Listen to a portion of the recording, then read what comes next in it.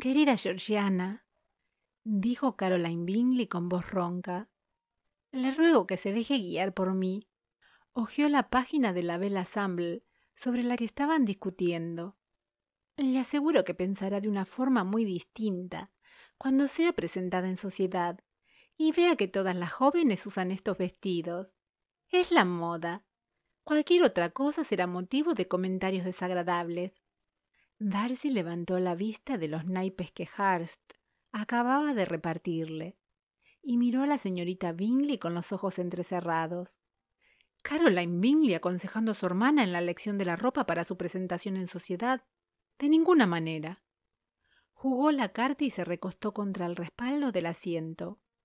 Georgiana le dirigió una sonrisita a su anfitriona, pero una cierta tensión en su expresión, que solo un hermano podía detectar, hizo que Darcy archivara enseguida las palabras de advertencia que estaba preparando. Su mirada volvió a concentrarse en los naipes que tenía en la mano, mientras esperaba que los otros participantes de la mesa terminaran de organizar sus cartas y aceptaran el desafío de su primera jugada. Hacía mucho tiempo que había abandonado la práctica de poner las cartas en orden. Eso podía darle demasiada información a un oponente observador y, en su opinión, era una muestra de pereza mental. ¡Ahí tienes! Bingley arrojó su respuesta a la carta de Darcy con exasperación. ¡Y puedes regodearte por tu triunfo! La advertencia de Hurst de que guardara silencio no atenuó el desaliento de Bingley por la mano que le había tocado.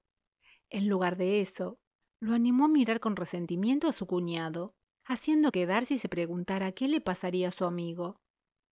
Hurst sacó una carta de su mano y, usándola de manera de pala, empujó el montón de cartas hacia Darcy. «Interesante apertura, Darcy», refunfuñó, mientras Darcy recogía con sus largos dedos las cartas que había ganado y lanzaba su nueva jugada. «Para Darcy es toda una ciencia ser interesante en la mesa de juego», se quejó Bingley, lamentándose por las cartas que le habían tocado. «Y debo decir que eso deja a todo el mundo en desventaja». Suspirando, tomó una carta y la arrojó de manera descuidada encima de la de Darcy. Este enarcó una ceja y miró a su amigo. «¿Estás de mal humor, Charles?»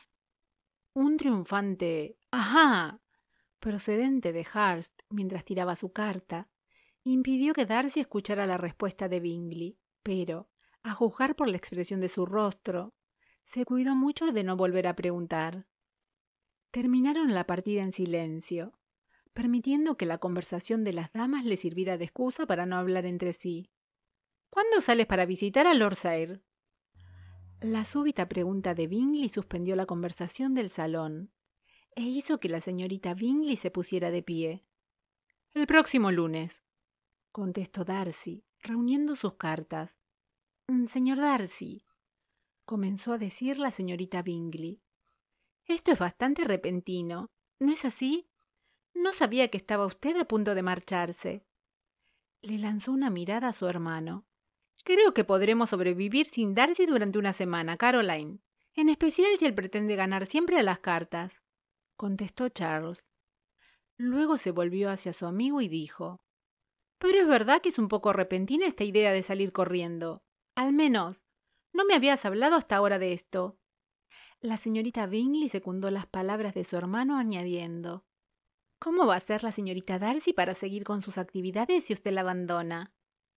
«Mi tía, Lady Matlock, acaba de regresar a la ciudad y se encargará de acompañar a Georgiana durante la semana que estaré fuera». Darcy puso el montón de cartas sobre la mesa y, tomando el pequeño vaso de oporto que tenía a la derecha, le dio un sorbo y dejó que el dulce sabor del licor inundara su boca antes de continuar.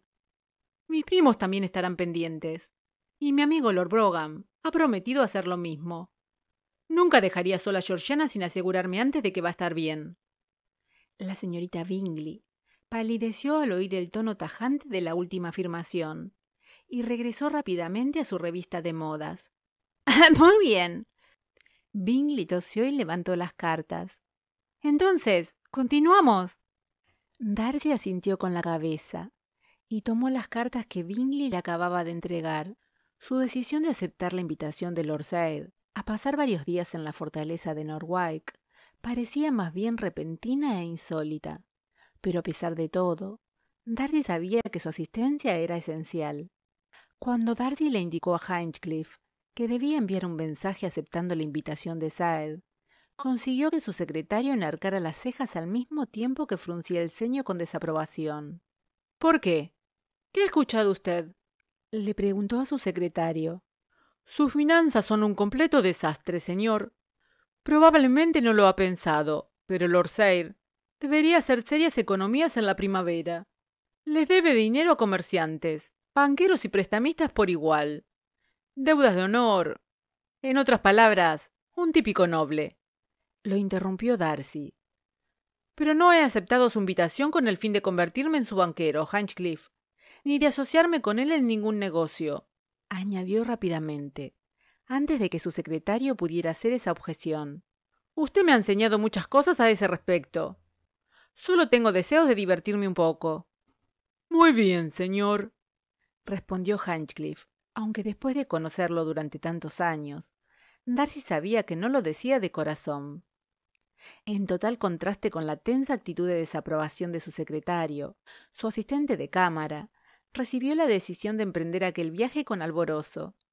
Fletcher abrió los ojos como platos al oír la noticia, y la expectativa del viaje lo convirtió en un auténtico quebradero de cabeza para todos los empleados de Erwell House. En la fortaleza de Norwich, aparte de encontrarse entre otros maestros de su arte, Fletcher estaría en su elemento, y Darcy admitió con cierta reserva que tendría que permitirle algunas libertades. «Dentro de ciertos límites, Fletcher», le advirtió. «No me voy a convertir en un petimetre para satisfacer su reputación, y sin sorpresas». «Por supuesto, señor», respondió Fletcher, haciendo una reverencia. «Nada provocativo en sí mismo, nada ostentoso o vulgar, solo un grado más de elegancia», continuó lacónicamente el asistente de cámara. Luego, después de una pausa, añadió: «Señor Darcy». Cuando Darcy le hizo una seña para indicarle que podía hablar, dijo: «El Rocket, señor.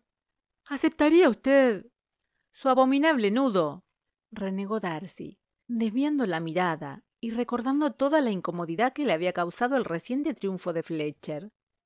Después de evaluar con cuidado el daño que una negativa por su parte podría causar al ego de su asistente de cámara y a su posición entre sus colegas, Darcy se volvió hacia Fletcher y le hizo un rápido gesto de asentimiento. «¿Pero que ese sea el final de su invento?». «Sí, señor.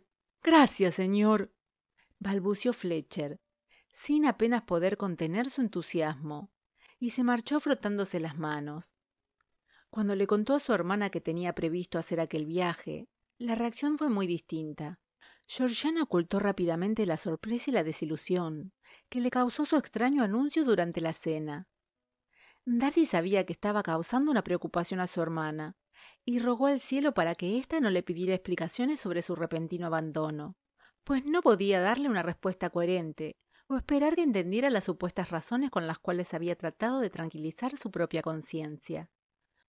Porque, en realidad, la decisión de aceptar la invitación de Lord Sayre había tenido más que ver con un impulso que con la razón. Darcy conocía a Sayre desde su época de Eton, y aunque más tarde nunca fueron compañeros, de pequeños se habían convertido en buenos amigos durante sus años escolares. Más adelante, en Cambridge, compartieron el mismo dormitorio, y la invitación a pasar unos días en la fortaleza de Norwich obedecía, precisamente, a una reunión de antiguos compañeros de residencia.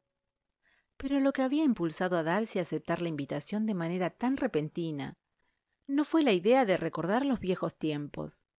Curiosamente, la desesperada nota de Caroline Bingley había sido el detonante.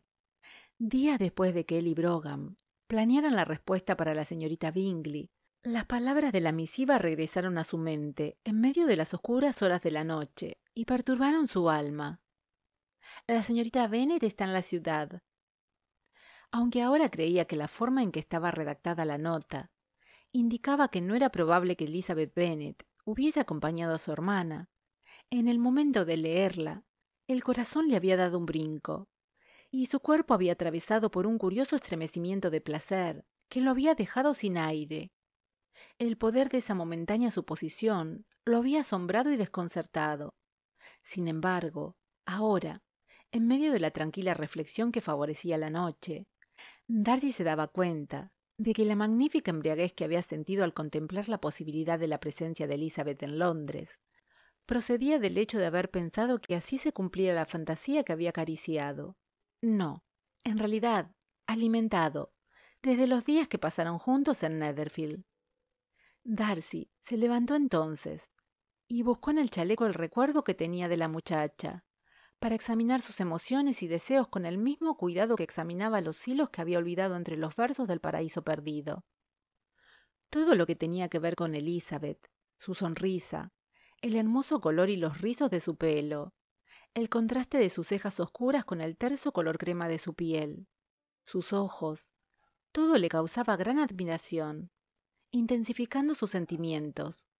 Pudo recordarla fácilmente la noche del baile, su figura, impactante por la redondez de sus curvas femeninas, los dedos pequeños enfundados en los guantes, que habían reposado con delicadeza en la mano de Darcy. De una cosa estaba seguro: estar en presencia de Elizabeth era conocer la dicha en su expresión más pura, sentirse más vivo que nunca. La prueba de la profundidad de su fantasía era el hecho de que, a pesar de todas sus reservas, Darcy no había sido capaz de dejarla en Hertfordshire, sino que la había traído a su casa, a Pemberley, para que deambulara por los corredores y adornara los salones como una presencia casi tangible, siempre a su lado. Acarició los hilos con delicadeza entre el pulgar y el índice, mientras pensaba en los otros atractivos de Elizabeth, porque Darcy había tenido numerosas pruebas de la inteligencia que había visto reflejada en sus enigmáticos ojos, a través de un ingenio que había conquistado el de él con firmeza, y de una manera que lo había conmovido hasta la médula. La audacia con que Elizabeth se había enfrentado a cada uno de sus desafíos, y los había rechazado con una agudeza, femenina en el fondo, pero libre de toda coquetería, respondía exactamente a su idea de lo que debía ser la verdadera relación entre un hombre y una mujer. Además, era compasiva con quienes amaba. Darcy había sido testigo de esto muchas veces, aunque odiaba admitirlo. El interés que Elizabeth había mostrado por el ruin de Wickham era evidencia de que no albergaba ninguna pretensión, artificio o engaño. Era tal como se presentaba ante el mundo, como se presentaba ante él, como venía él. Al darse cuenta de lo que se estaba haciendo a sí mismo, Darcy cerró la mano con fuerza alrededor de los hilos de seda. Elizabeth Bennet no estaba viniendo hacia él. ¿Qué diablos estaba pensando? Se levantó del asiento junto al fuego y comenzó a pasearse de un lado a otro de su habitación. En la situación de Elizabeth nada había cambiado. Su posición social, sus relaciones, la deplorable condición de su familia inmediata, todo eso seguía formando una barrera insuperable a la hora de contemplar una unión. Imaginó la reacción de sus conocidos y amigos. Los Bennet de Hertfordshire, ¿quiénes son para que el nombre Darcy se degrade de tal forma y sus intereses sufran semejante pérdida? No pienses solamente en los intereses que no vas a adquirir a través de un matrimonio apropiado. ¿Acaso estás dispuesto a perder todo lo que tu familia ha logrado a través de varias generaciones? Aún más, ¿crees que semejante dueña de Pemberley sería bien recibida en la sociedad? ¿No crees que, con el tiempo, terminarías arrepintiéndote del círculo tan reducido en el que te obligaría a moverte una esposa como esa? ¿Y qué pasaría con los hijos de esa desafortunada alianza? ¿Con quién se casarían? ¿Con las hijas e hijos de tus arrendatarios? Darcy se detuvo ante el fuego y lo observó pestañear. Debía poner fin a esa locura. La fantasía por la cual se había dejado hechizar debía terminar, y él tenía que concentrarse en sus obligaciones. Con seguridad, debía haber una mujer de su misma posición social que fuera tan hermosa e inteligente como Elizabeth Bennet, y con unos encantos que hicieran que ésta desapareciera de su mente y la desplazaran de su corazón. Era hora de encontrar esa mujer. El linaje Darcy necesitaba un heredero. Pemberley necesitaba una señora. Georgiana necesitaba una hermana más grande que la guiara. Y él necesitaba... Cerró los ojos y sintió un intenso dolor en el fondo de su corazón. Necesitaba cumplir su deber. Abrió el puño y miró el recuerdo de Elizabeth, que resplandecía suavemente en la palma de su mano. Luego volvió a concentrar la mirada en el fuego. Él sabía que debía condenarlo al olvido y lanzarlo al fuego. Tendió la mano y los hilos quedaron colgando de sus dedos. El deber y el deseo luchaban a brazo partido dentro de su pecho. Tenía que prevalecer el deber. Darcy sabía que debía ser así, pero antes de que los hilos pudiesen resbalar, apretó la mano y se aferró de manera impulsiva a estos, dándole la espalda al fuego. Los envolvió entre sus dedos. Abrió el alajero, los guardó ahí convertidos en una apretada maraña y cerró la tapa. Luego se dirigió pausadamente hasta la mesita junto al fuego. Se sirvió un poco de brandy, se lo tomó y dejó que su mente vagara hasta que se percató de la invitación de Lord Sayre. Comenzaría a concentrarse en prestar atención a sus obligaciones. Era un lugar tan bueno como cualquiera. Se sirvió otro brandy y, levantando el vaso, en honor a la desconocida a la cual en aras del deber tomaría por esposa, dio un sorbo y luego arrojó el vaso al fuego. «Señor Darcy». La partida de cartas había terminado y Bingley, Hurst y el resto se habían acercado al refrigerio que acababan de traer los criados, lo cual le dio a la señorita Bingley la oportunidad de susurrarle de manera disimulada: «Voy a visitar a la señorita Bennet el sábado. ¿Qué me aconseja usted, señor?» Darcy se acercó el oporto a los labios y bebió lentamente todo el contenido del vaso. Luego, levantándose, miró a la dama con un aire de superioridad y dijo: «Haga con la señorita Bennet lo que mejor le parezca. No deseo volver a oír ese nombre nunca más».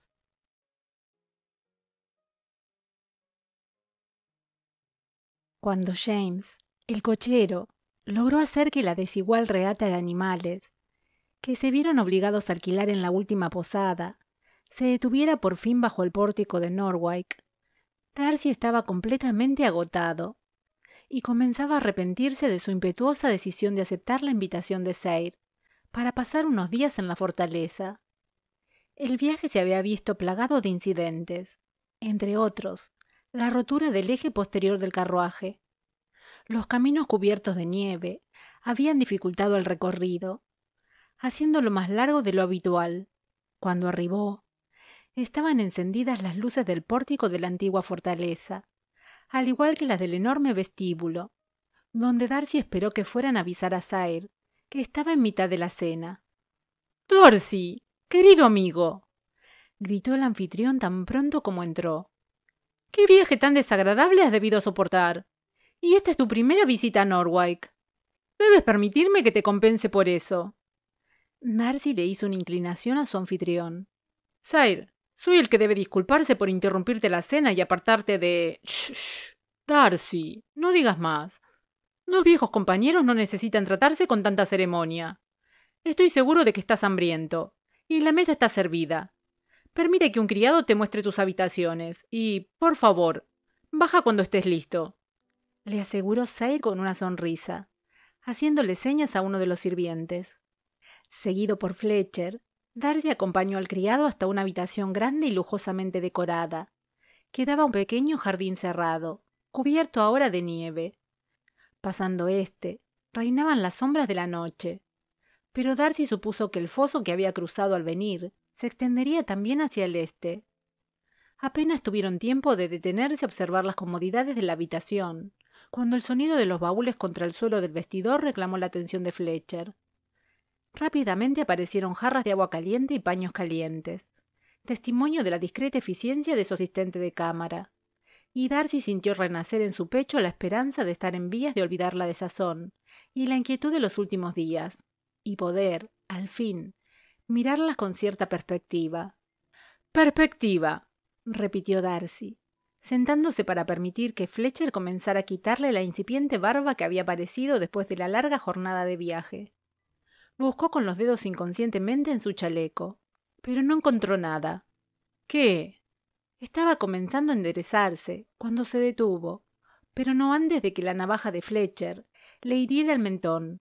¡Ay, señor!, gritó el asistente de cámara con angustia, apretando rápidamente un paño contra el corte. ¡Maldición!, exclamó Darcy, salpicando crema de afeitar a todas partes, cuando apartó al asistente de cámara y tomó él mismo el paño. Luego miró la mancha roja sobre la tela. Apretando el paño una vez más contra su mentón, suspiró y se desplomó otra vez en el asiento. Un final perfecto para semejante día.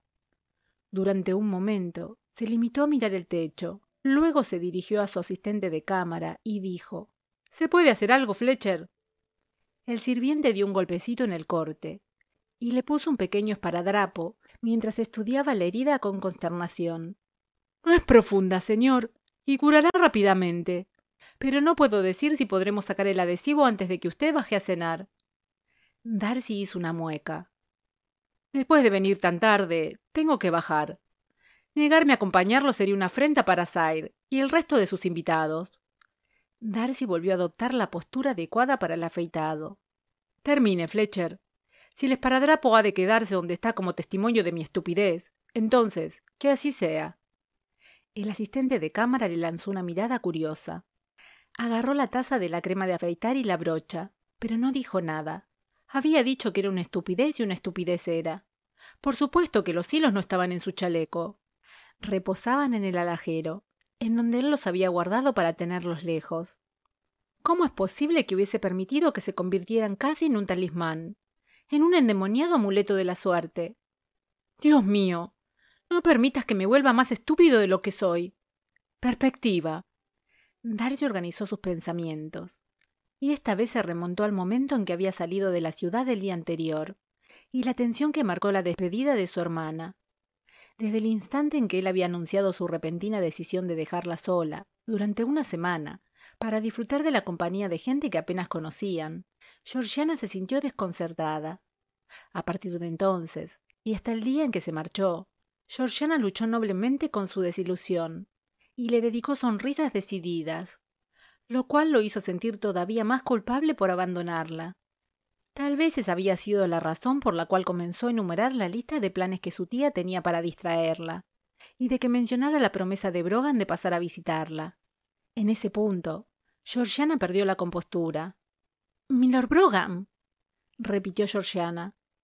«¿Por qué Lord Brogan se comprometería a hacer eso?». Lo miró con una expresión que Darcy no logró entender. «Hermano, no le habrás pedido que esté pendiente de mí, ¿verdad? Dime que no has hecho semejante cosa». «No, querida. Él se ofreció a hacerlo cuando le conté mis planes de aceptar la invitación de Sayre. Como sabes, él también vivió en la misma residencia y recibió la misma invitación».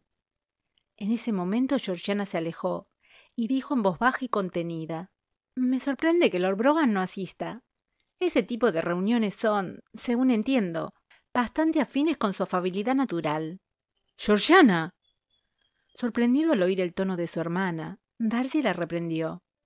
«Lord Brogan ha sido un buen amigo durante muchos años y, aunque no apruebo la manera en que vive su vida, nadie puede acusarlo de otra cosa que de desperdiciar una valiosa inteligencia. Es indigno de tu parte que lo veas con malos ojos, aún más cuando él ha accedido a proteger tus intereses». «¿Proteger mis intereses?», repitió Georgiana, con la cara encendida por el tono de regaño de Darcy. «No entiendo a qué te refieres». «Siendo una muchacha de buena familia, no hay razón para que entiendas», le respondió Darcy con tono tajante e irritado, producto más de su propio sentimiento de culpa que de una falta cometida por su hermana. La mirada de dolor que ésta le lanzó lo hizo contenerse y reprenderse. «Georgiana, por favor, perdóname, no quise». «Él está enterado», susurró Georgiana, al tiempo que Darcy le tomaba las manos entre las de él. «No, no me refiero a eso». «Entonces, ¿a qué?». Georgiana se atrevió a mirarlo, pero Darcy no supo qué responder, y solo miró con tristeza sus manos entrelazadas. «Fitzwilliam, debes decirme a qué te refieres. ¿Cómo está protegiendo mis intereses Lord Brogan?». «Por razones que, según puedo deducir, tienen que ver con nuestra larga amistad», confesó Darcy con tono vacilante. «Él no ha querido exponer tu entusiasmo ante la clase alta». «¿Mi entusiasmo?», repitió Georgiana con voz débil. retirando sus manos de las de su hermano. Ahora lo veo. Se levantó del diván y se dirigió al piano. ¿Y cómo es que Lord Brogan conoce mi entusiasmo? ¿Acaso lo has discutido con él? No, nunca hemos hablado de eso. Darcy también se levantó, pero guardó la distancia que la muchacha parecía querer mantener entre ambos. Entonces, ¿cómo? Tu libro. ¿No recuerdas el primer día que vino? Pensé que lo había olvidado. Pero mientras tú tocabas para nosotros, Brogan lo miró con mucha discreción. Su reacción fue bastante reveladora, y deslizó los dedos por encima de la reluciente madera del piano, en medio de un silencio cargado de temor. Entonces, ¿te avergüenzo, hermano? Exclamó finalmente. Lo que mi obstinada imprudencia y el engaño de Wickham no pudieron hacer, han conseguido hacerlo mis inclinaciones religiosas. Y Lord Brogan conspira contigo para esconderle al mundo mis rarezas. No, Georgiana. No, querida, no me avergüenzo. Darcy luchó por encontrar las palabras. Me siento incómodo. Me preocupa a dónde pueda conducir esto. Oh, no lo sé, dijo con tono de frustración, sabiendo que sus palabras no podrían reparar el daño que habían causado. Pero lo intentó de nuevo, imprimiendo a su voz toda la sinceridad que poseía. Debes creerme cuando te digo que conozco el mundo en el cual nos movemos, y que éste no es nada tolerante con los que se salen de los límites aceptados. Un día, muy pronto, tú tomarás tu lugar en ese mundo, tal como te corresponde.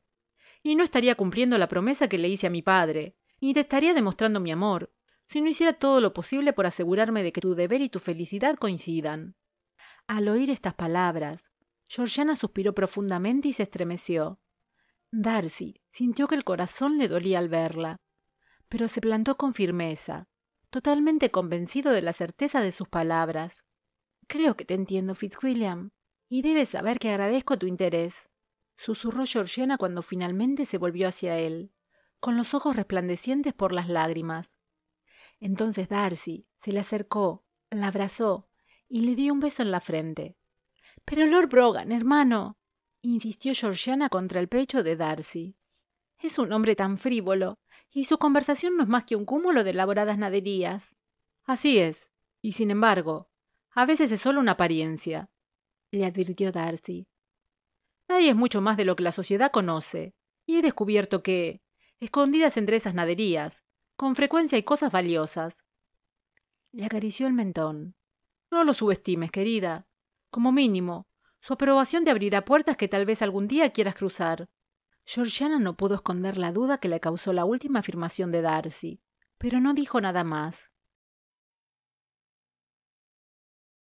Mientras Fletcher borraba con hábiles y suaves movimientos de broche y navaja la sombra de barba que había aparecido durante el día, Darcy volvió a pensar en las lágrimas de su hermana.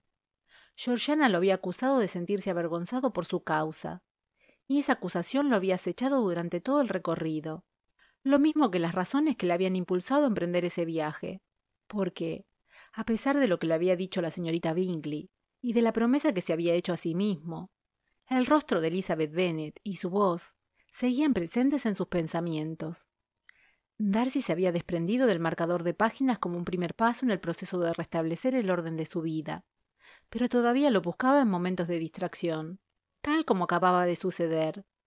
Desde la noche en que había decidido buscar esposa, se había consolado con el pensamiento perfectamente razonable y lógico de que su incapacidad para alejar de su mente a Elizabeth Bennet solo se debía a que todavía no había encontrado a la mujer apropiada. Cuando lo hiciera, la otra se desvanecería, o tal vez sería eclipsada por completo. Pero, tal como había expresado Shakespeare a través de las astutas palabras del viejo rey Juan, ese había sido un tibio consuelo.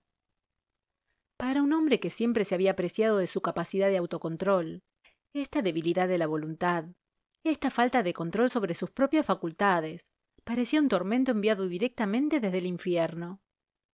Para acabar de menoscabar su seguridad, la mirada de preocupación de Georgiana se había sumado ahora a la mirada pensativa de Elizabeth.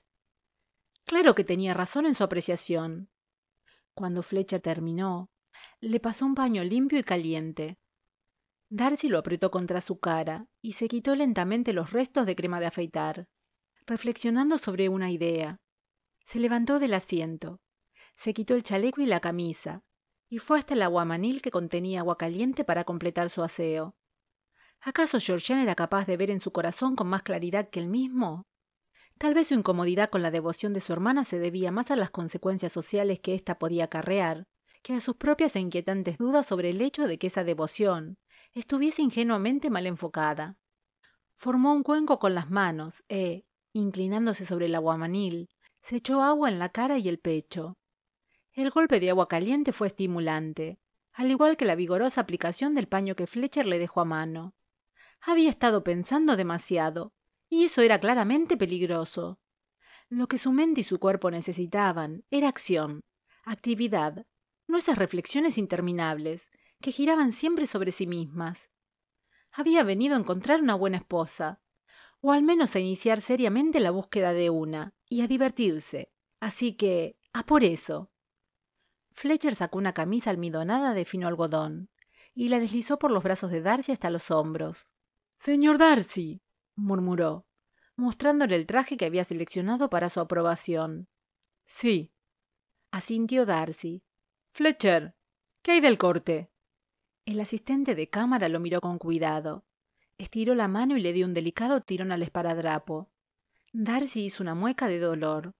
«Todavía está sangrando un poco, señor, y no me gustaría verle la corbata manchada de sangre mientras está en compañía de jóvenes damas. Gracias a Dios el corte está en la parte posterior del mentón. Creo que el nudo de la corbata ocultará el esparadrapo totalmente». «¿El nudo?», le preguntó Darcy al asistente de cámara. «¿Qué tiene usted en mente para mí esta noche, Fletcher?» «Oh, esta noche será uno más bien simple, señor. Es decir, usted no querrá comenzar con una gran exhibición para no tener luego nada que mostrar». «Sin duda». Darcy torció la boca, mientras Fletcher lo asistía con el traje al tiempo que esbozaba su estrategia. «Lamento no poder ser más específico, señor, pero acabamos de arribar», se disculpó. «Cuando descubra los planes de su anfitrión para estos días y la identidad de otros invitados, sabré exactamente cómo proceder». Darcy decidió que la meticulosidad con que el asistente de cámara se enfrentaba a sus deberes y la vanidad que sentía por su trabajo merecían un poco de franqueza de su parte. «Hay un factor que debe usted tener en cuenta, Fletcher». «Sí, señor». La expresión de Fletcher mostró claramente su convencimiento de que nada importante podía habérsele escapado a su juiciosa atención. «He decidido que es hora de tomar esposa». «¿Esposa, señor? De verdad, señor Darcy, esposa». Una peculiar sonrisa cruzó el rostro de Fletcher. «Entonces, ¿están aquí, señor?» «¿Quién está aquí? No he tenido el placer de conocer toda la lista de invitados de Lord Sayre. ¿A quién se refiere, Fletcher?», preguntó Darcy, al oír la extraña respuesta de su asistente de cámara. Fletcher lo miró con desconcierto. «Entonces, ¿por qué estamos aquí, señor?» «¿Por qué? Para buscar una candidata apropiada. Eso es obvio. ¿Dónde más deberíamos estar?» Darcy observó a su asistente de cámara con asombro. Fletcher abrió la boca para responder, pero luego la cerró, antes de que se le escapara más de una sílaba ininteligible. El asistente de cámara se puso colorado al decir con voz entrecortada: «En ninguna parte, señor. Es decir, aquí, supongo, señor». «Perdóneme, señor Darcy». Luego le dio la espalda para rebuscar en un cajón que acababa de arreglar. Darcy siguió vistiéndose, mirando de reojo los curiosos movimientos de su asistente de cámara, hasta que solo le quedó por hacer el nudo de la corbata de lazo. «Fletcher», se vio obligado a traer su atención. «Estoy listo para usted». «Sí, señor». El asistente de cámara se le acercó con un regimiento de corbatas en los brazos, una clara indicación de su perturbación. «Pensé que sería algo simple esta noche», dijo Darcy, señalando la carga de los brazos de Fletcher. «Perdóneme, señor Darcy, pero de repente me he sentido mal. Esto es solo una precaución». Sacó la primera corbata, se la puso a su patrón y comenzó a anudarla. «Mal, Fletcher. ¿Se pone usted enfermo cuando más lo necesito?», señaló Darcy con sarcasmo, dudando de que la causa del intrigante comportamiento de su asistente de cámara fuera realmente una súbita enfermedad. «¿Cómo voy a encontrar una esposa si no estoy bien vestido?» «Dependo de usted, hombre». En lugar de una sonrisa, la respuesta de Fletcher al comentario burlón de Darcy fue a fruncir el ceño y preguntarle con una ceja enarcada. ¿Va usted a bailar esta noche, señor? No tengo idea. Supongo que lo descubriré en la cena. ¿Por qué? Preguntó Darcy, esperando que Fletcher le contestara con una respuesta igual de ingeniosa a su comentario. Si va a haber baile, señor, de ser usted evitaría la giga escocesa. Si no, tal vez usted descubra después que la zarabanda se convierte en una ocupación de por vida. Fletcher les dio un último tirón a las puntas de la corbata. Listo, señor. Creo que está listo. ¿De verdad, Fletcher? Darcy miró al asistente de cámara. ¿Y de cuál de las obras de Shakespeare ha extraído esa cita? No puedo recordarla. Fletcher abrió la puerta hacia el corredor y le hizo una reverencia para despedirlo. Pero Darcy agarró la puerta y la mantuvo abierta, antes de que su asistente de cámara alcanzara a retirarse detrás de ésta. ¿De qué obra, Fletcher? Insistió Darcy. Fletcher movió el mentón y frunció todavía más el ceño, pero como Darcy no tenía intenciones de moverse hasta obtener una respuesta, esperó. Finalmente, levantó la vista y miró a su patrón. Enderezando los hombros hacia atrás, dijo: Mucho ruido y pocas nueces, señor Darcy, y esa es mi opinión sobre el asunto, señor.